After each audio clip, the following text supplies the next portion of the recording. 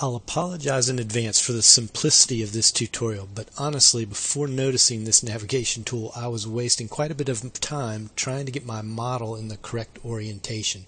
For reference, this is work I've done by following a tutorial by Lewis that you can find at Foundation 3D. I'll put up a link later in the video. First, let's talk about the basic shortcut key navigation in Lightwave's Modeler. Basic shortcut key navigation on a Windows box uses the Control, Shift, and Alt keys in combination with the left mouse button. So, for camera zoom, hold down the Control plus Alt plus left mouse button. You see the icon changes to a magnifying glass, and you can go right to zoom in, left to zoom out. Normal stuff there. Camera pan is Shift plus Alt, and you'll see that your icon changes to the diamond shape. And now when you hold down the left mouse button and slide around, you're just panning the camera around your object. The object itself is not moving relative to the axis, but you can change where your camera's aimed.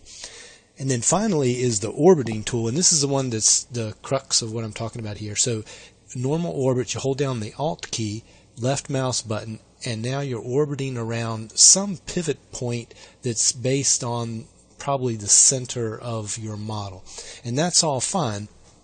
But say I want to look at this keyhole part of the model, and I want to see what its relationship is and compared to the rear part of this car. So when I try to orbit around, I'm holding down the Alt key, you see that the keyhole's getting away from me. And you can do things like slide it around, pan it over, and then zoom in, and that works pretty well. But even still, when I start orbiting, the thing gets away from me. So I'm going to hit A to zoom out. This other key that you have is the Shift+A, fit selected. And what I can do, I'm in polygon mode, but this works in point mode, edge mode, doesn't matter. I can select a few polygons. I can just select one if I want.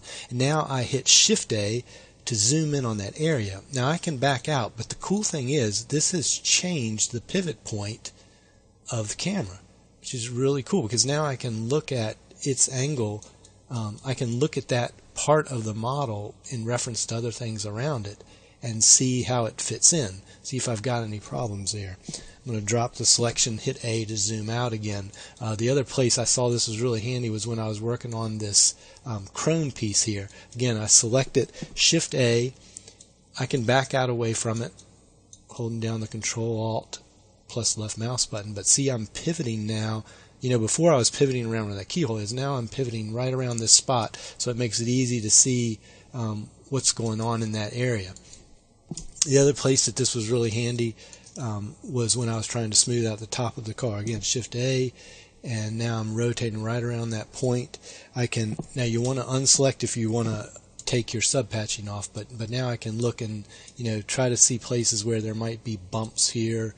Where the curve here might not be smooth. I can go into those areas, Shift+A, and now I can rotate around that point and see if it works. See how that looks from different angles close by.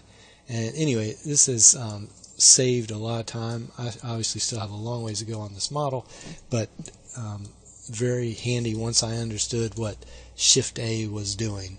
I wanted to show you the Foundation 3D site, and Lewis's car tutorial is right here. It's a great price and a great tutorial. Take care.